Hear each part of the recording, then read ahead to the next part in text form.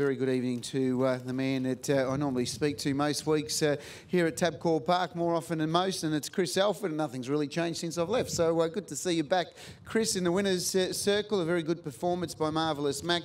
Obviously having his first run for the Brent Lilly stable. He was always a horse that always showed to have above average ability, and he comes here first up and wins in great fashion. Yeah, he'd been trialling quite well prior to tonight. Draw was a little bit tricky and he had to do a little bit of work, but he did a really good job.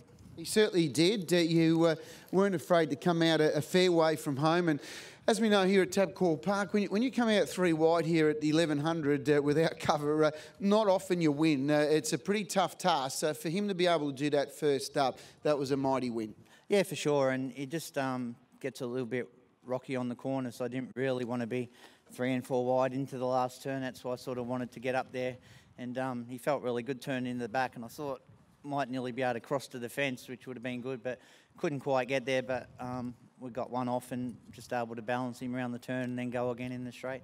Nice race for him first up. It was a T4 or better, and obviously from what we've seen him, he raced in some of the early classics as a young horse.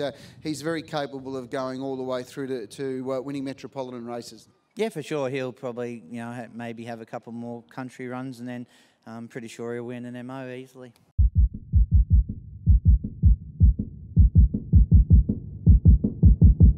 Nice to catch up. Divine Diva able to lead and dictate and just sprint up the straight. Worked that well.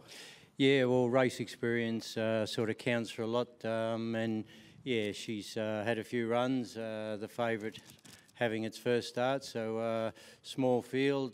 We were allowed to dictate in front, and yeah, she got the job done well. Well done to David Aiken there, the trainer, and I'm just having a quick look at Unite ahead. King Solomon, he's going around in race 5.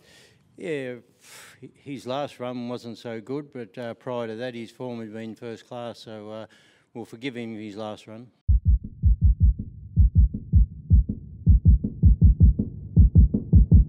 Every time I'm watching a Sky Channel race, whether it's interstate or here in Victoria, I'm seeing your colours. You must be clocking up a few miles in the car at the moment, Phil. Yeah, just doing a few Ks at the moment. Got a lot of race ones, so got to race them and take them where they can win. So that's what's happening at the moment, yeah. Were you at Wagga last night? Yeah, Wagga last night, yeah. Did you only have the one horse I'd seen in, or you had a few in? I had 3, a third, a second and a winner, yeah. So it was a good night. How many got in work at the moment? 17. 17. Is that probably number-wise? That'd be at the moment reaching a bit of a max for you? Yeah, so 17 with me and Julie. So yeah, it's max for us. Yeah, we can't handle many more. So, but yeah, we're just getting a handful of horses back to their best. So there's a couple to follow this bloke back from spell. So there's a few good ones to come start racing now. So.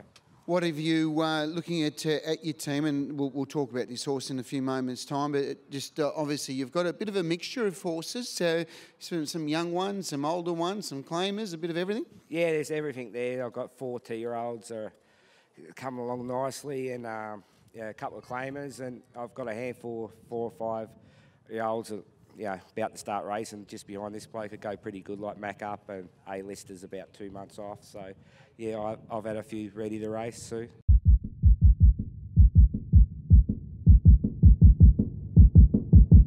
But I'm sure you've got a big thrill as well for winning their first race here tonight, Derby. Yeah, absolutely.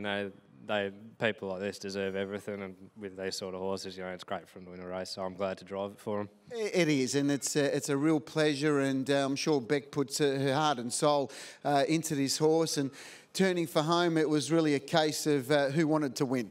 Yeah, that's right. I sort of tried to move out up the top of the straight, but I couldn't get out. And hopefully got the sprint lane. And she wanted to get through and got it, and it was good from there. And got the job done, and she's been pretty consistent, hasn't she? Like, you go through her recent form, she hasn't been far away. She's run 12 placings prior to tonight, but she's always been very honest and always gives her best. Yeah, every time I've driven her, she's been super honest, and, she's been unlucky to win one so far. So, it's just great to break through with her.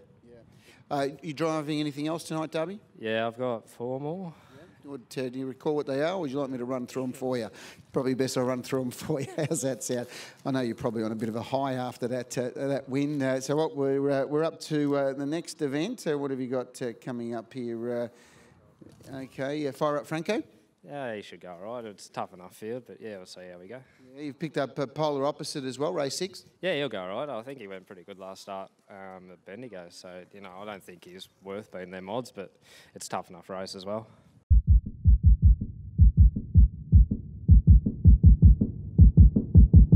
Chris Alford, the winning driver, he was tucked away there along the pegs and the heavens opened up and he found a gap, as he normally would as a world champion driver, and he's got the job done again. Well done.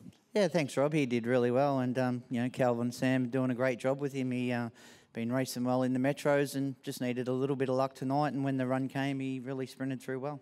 He's a pretty experienced horse. He's obviously spent quite a bit of time here with Andy and Kate, and obviously he's made his way down to Kelvin's team. Yeah, I'm not sure for the reason for why he swapped, whether he was purchased or whatever, but yeah, no, he's going to do a good job for the connections anyway. He was pretty strong going to the line when the gap opened up. Yeah, he had a really cosy run, 3 back the fence, and just needed, you know, the break. It was nearly going to swing second into the sprint lane, but they all sort of fanned, and once he saw daylight, he really sprinted well, and you know, could have gone another half a lap.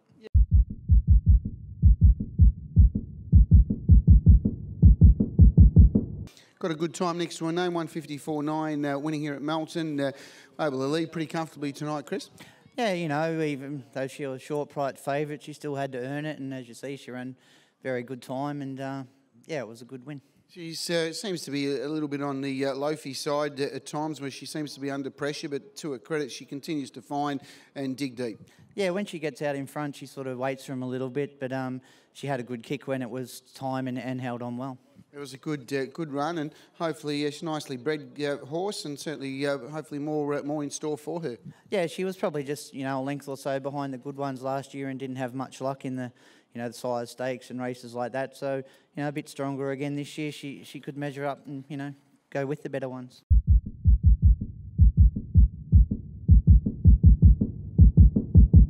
Well done with what's been a marvellous horse, I'm the Boss, and I suppose it's been able to lead into Rapper's Delight tonight. So there's a couple of special moments with a couple of special horses.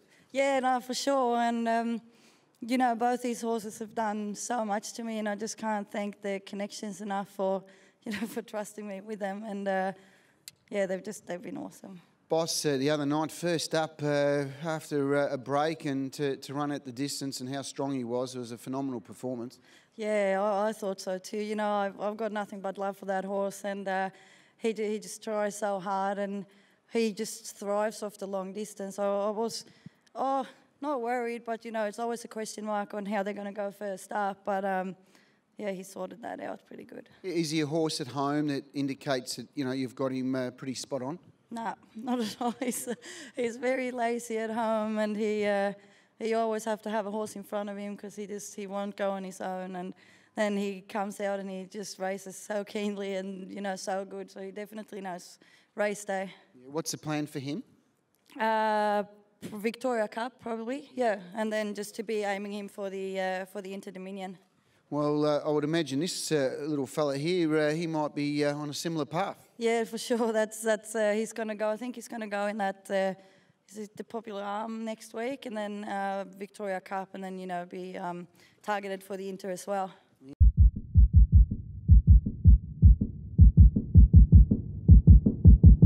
Been a very consistent filly and mare. She's got a good record, 26 starts, 7 wins, 11 placings, and she's always thereabouts. Yeah, no, she's always consistent. That's a credit to the blokes train. You got to have your horse spot on and bring it to the races for it to be consistent, and that's what they've done. Credit to you, getting some good opportunities. All different little, you know, different trainers, the smaller trainers, a few of the bigger trainers giving you a go, and that's what it's all about, isn't it? Exposure and getting out there and meeting plenty of other new people. Yeah, exactly right. You know, I'm happy to drive any sort of horse in anywhere. So as long as the opportunities keep coming, you know, I'll be grateful for that. Small fields tonight. Racing's been pretty much, I suppose, predictable in the sense not a lot of moves, and that sometimes happens in small fields, doesn't it? Yeah, that's right. You know, we're lucky enough with, you know, we're able to get to the top tonight, and yeah, but with small racing, yeah, it is a bit predictable sometimes.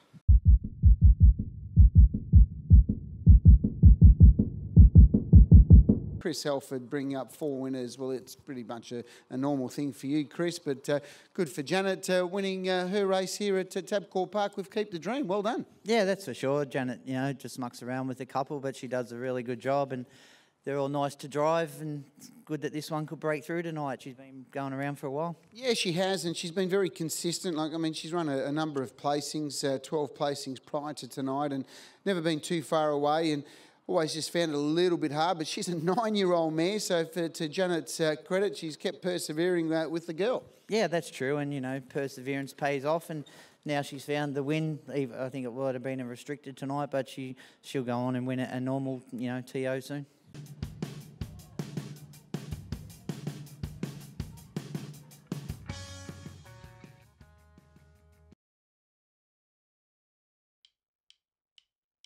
Vincent shoots clear now.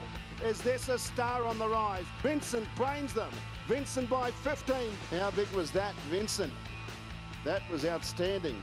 Heaven Rocks Titan better. It's an all-stars show in the Auckland Cup, and Vincent too good.